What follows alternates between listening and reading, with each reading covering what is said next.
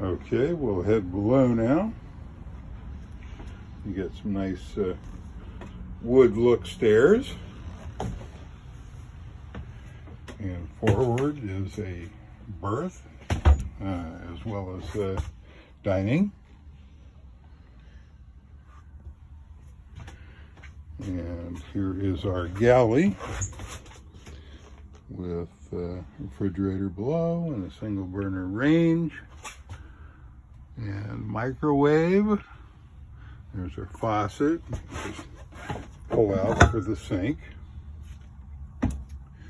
And here's our electrical panel with both AC and DC. A nice flat panel TV for the salon area.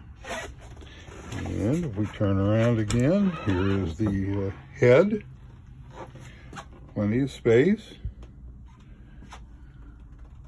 All fiberglass, of course, so that it doesn't matter if you get everything wet, but you do very nicely have a separate shower head, so you don't have to hold the faucet up with one hand and scrub with the other.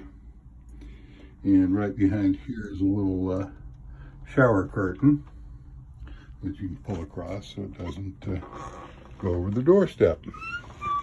And then aft in the cabin is a sleeping area that is currently appears to be a storage area. Got a pull across curtain there. But looks like quite a bit of headroom in there. So not claustrophobic. Anyhow, so that's our interior, and we'll open the engine room now.